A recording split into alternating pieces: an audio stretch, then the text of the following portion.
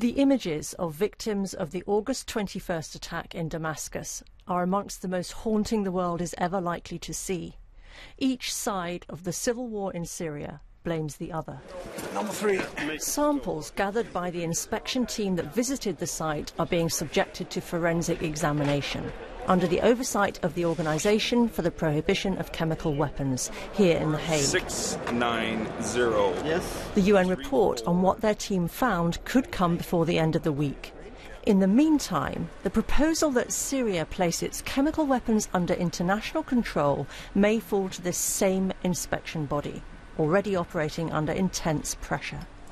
The proposal raises numerous questions, not least about the practical risks of any such process, and who would carry out this task of finding, securing and dismantling any chemical weapons in a country where a civil war still rages. Is this a wild card or is it a game changer? So the question is, how many countries would be prepared to send substantial numbers of personnel, probably mostly military, on the understanding that they would in turn be guarded effectively by the UN in an unpredictable and violent environment? And that is hard to judge. Maybe there'll be a kind of crowd contagion effect when more countries put their hands up to do it. Geneva is where the world first tried to put serious limits on the use of chemical weapons, with the Geneva Protocol of 1925, following the use of chemical agents such as mustard gas in the First World War. The Chemical Weapons Convention of 1993 went further, banning their production too. Syria is not a signatory, but tonight said it may now be prepared to sign up. One scientist here in Geneva with 30 years' experience of international controls on chemical weapons told us he thinks the safest way to dismantle Syria's weapons is by putting people physically on the ground.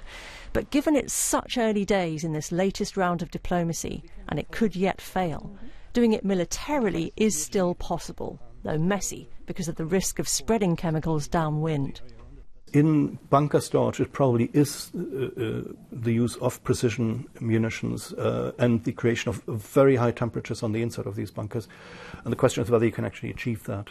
That means you shoot a hole into the bunker structure from the top and then you fire in with a second weapon that then creates effectively a fireball on the inside, and you hope that the temperature is intense enough to incinerate everything that's inside. If it's on the outside, I honestly have doubts whether you can do it in a safe way. He told us there may well be clues buried in the inspector's report about who was responsible for the recent attacks on civilians, though from what he's seen published so far, he's still puzzled. The clue for me in terms of who fired it is really the amount. And the amount here is significant because that whole thing on the outside was all filled up with agent. Calculations have shown that could be up to 50 liters of agent. And to make 50 liters of chemical agent is not easy to do. That's a semi-industrial or industrial process.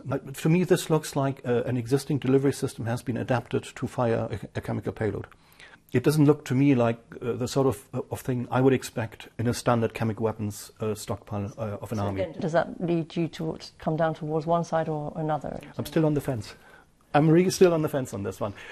Because we are in a situation where even parts of the opposition will be able to get their hands on agent, if they know where it is. Whilst diplomatic efforts to avoid military action proceed, the details from the inspector's samples are still crucial in managing stockpiles and holding to account those responsible for attacks. Once the samples from Syria arrived with the Organisation for the Prohibition of Chemical Weapons here in The Hague, they were split up and sent to several individual laboratories, the start of a painstaking and secretive process to identify the chemical signature or fingerprint of any chemicals they might contain. And is the plan to rid Syria of chemical weapons for the future realistic? It's practical if the world wants it to work, but it's dangerous and difficult. You could get people out fairly fast if the mandate and political will were found, but the actual destruction of the chemicals wouldn't be impossible, but it would take months, I suspect. And that's if you could agree that you got them all. There might be disputes over the validity of any declaration, which could bog the whole thing down. If Syria really is prepared, as it has said tonight, to tell the world where its chemical weapons are and stop making them, the experts we've spoken to say the chance to put them beyond use is an opportunity. But for it to work, dialogue on all sides must be sincere.